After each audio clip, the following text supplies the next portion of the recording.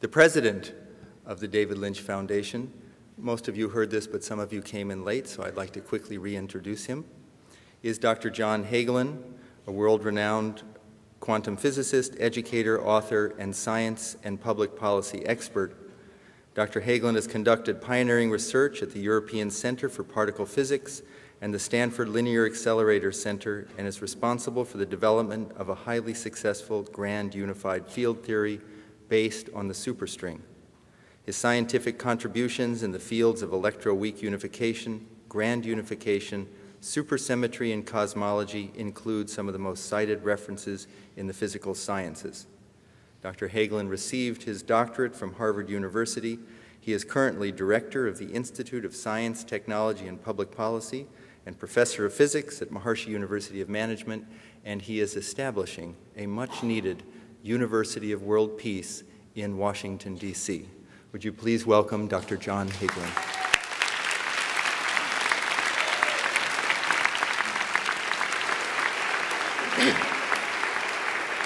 Thank you very much.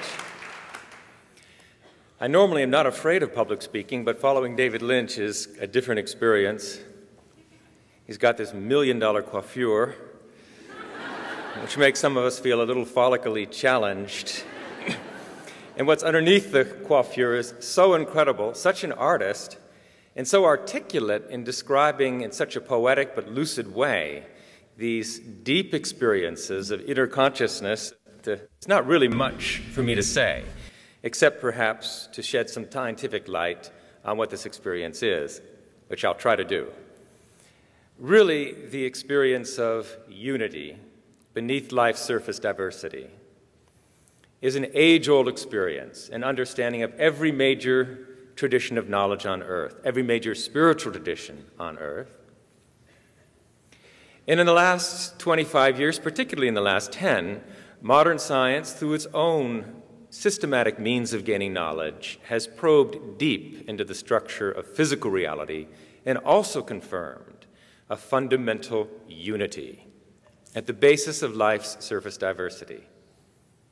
The conclusion of all this centuries of research simply is the universe is superficially complex, but fundamentally simple. The universe is superficially diverse, but fundamentally unified. And the understanding is that if we scratch deeply enough beneath the surface, beneath the cellular, molecular, atomic, nuclear, subnuclear, quarks and leptons, electroweak unified, grand unified, and super unified scale, millions upon millions of times more fundamental than the atomic nucleus, we ultimately do arrive at a field of indivisible wholeness or unity, a unified fountainhead of all the diverse laws of nature that uphold the universe at every level, all the particles that fill the universe and comprise our bodies, all the forces that make the particles move, all the particles and forces. The entire universe is understood today as various vibrational modes, vibrational states of a universal field of existence, field of unity, field of infinite energy density, infinite dynamism. This universal source of the laws of nature, the source of all order displayed throughout the universe, is the origin of universes and percolates universes like ginger ale percolates effervescent bubbles. Most of these universes are duds, but some of them undergo exponential inflation and expansion and are populated by galaxies and stars and presumably people. We are the occupants of one such universe. So it is a huge reality, this ocean of existence, the field of unity at the basis of life's diversity. Now, the comprehension of this unity, it turns out, is not the sole province of theoretical physicists with their impressive empirical and theoretical means, mathematical means, but it is an age-old experience of life, and a prized experience in every major tradition on earth. Today, this experience of pure consciousness or unbounded awareness at the source of thought has become a major study of modern scientific research in the fields of physiology and psychology. This experience of unity within turns out to be a fourth major state of consciousness, distinct from waking, dreaming, or sleeping.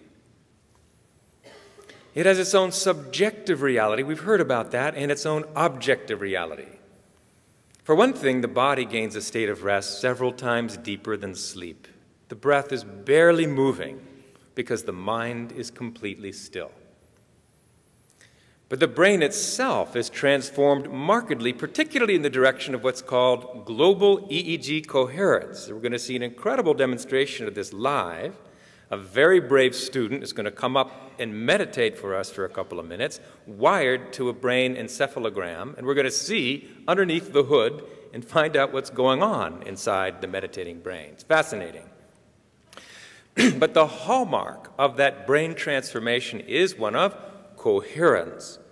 Now, you know how the brain encephalogram works? Different leads measuring electrical activity at different points on the scalp, the frontal and occipital lobes, the left and right hemispheres. I don't know if any of you have ever seen your own brain encephalogram, your own EEG. It's depressing. All the different areas of the mind and personality seem to be completely uncoordinated. It's very much mathematically like an orchestra.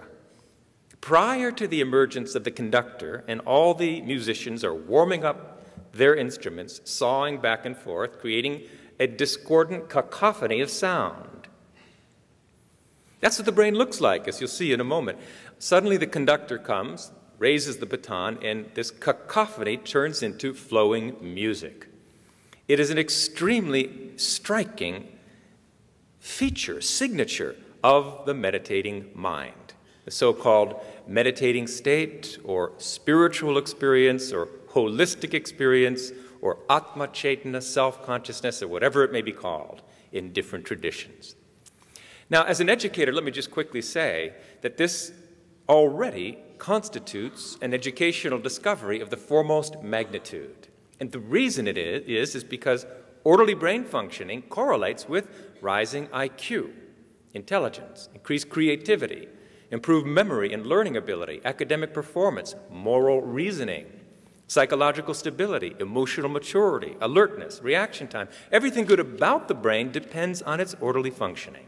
And now, orderliness of brain functioning can be systematically developed in students of any age just by exposing human awareness to the source of thought, this state of unbounded awareness within. And that's a complete transformation of what has been the common understanding of human potential, which has been bleak. The story has been that at age 16 or 17, we've peaked. From there on, intelligence begins a slow and steady decline. Gray matter starts to shrink quickly. Now, when you get to be my age, we say that, well, we make up for that through our experience and our wisdom and maturity. It's still a bleak view of human potential and wrong. The human brain, as we'll see in a moment, is so plastic, so malleable, continuously forging new connections. It has the capability of developing in intelligence and creativity and self-esteem and inner strength and bliss throughout life. So it's really remarkable what happens when you take something like meditation and put it into education and watch the students of any age grow in intelligence, brightness, alertness, performance, happiness. For this reason alone, I think this is the missing element in education. But I want to put this experience in a different context. This field of pure consciousness is not foreign from any of us. We may not experience it directly, but it is our own subjectivity. It is our consciousness, left alone finally for a moment to experience its own nature. And what I mean by that is the problem with waking consciousness, where we live our lives, is that the structure of waking experience is always a process of awareness of something, some little thing, in contrast to the nature of the knower, which is cosmic, universal, unbounded creativity, bliss. But the consciousness is forsaken, in a sense, sacrificed for the objects of experience. And the moment you get up in the morning, you hear the alarm, you realize you're late for school, late for class, it's one experience after another at the expense of the experiencer. So although this experience of consciousness is intimately familiar on one sense, it's really never or rarely experienced on another sense. And that consciousness is the one thing in our life that never changes. It's the one thing that's been there since infancy that has never changed and allows us to believe correctly that we're the same person today, ultimately, than we were, even though our bodies have changed for the worse. Our friends have changed, our environments have changed, our beliefs have changed, our professions have changed, our spouses have changed, or whatever. Everything changes but that. And that, unfortunately, is the most fundamental of experiences and tragically missed. That's what meditation is for. That's why it has been treasured throughout the ages, even though today in the world I think meditation is misunderstood a lot and many of the techniques just aren't that effective in actually reaching that goal. So the experience of the self is sometimes called self-realization, liberation, enlightenment, because it is so huge and fundamentally contented that it's a sacrifice to lose it for the sake of spinach or okra or mashed potatoes or whatever it is we're eating at the moment that really becomes our experience of life. Get it back. Now, the problem and the solution are pretty simple. Education focuses human comprehension very sharply, very skillfully. We become very proficient at doing whatever it is we specialize in doing. By the time you become a master's student, you realize you're starting to learn more and more about less and less. At the doctoral level, you've become the world's greatest expert in nothing. My doctoral thesis was called Weak Mass Mixing, CP Violation, and the Decay of B-Quark Mesons. How many have read it? Almost everybody. It's a wonderful thing. It's the specialization is not the evil. It's the lack of a few moments and a little bit of training to allow the attention to withdraw from those narrow confines of perception, to begin to reacquaint itself with its own nature, to expand and expand until comprehension becomes suddenly unbounded. And then you become familiar with the eternity, the non-changing, invincible core of yourself, which brings great strength, great creativity, as David said really more eloquently than anyone.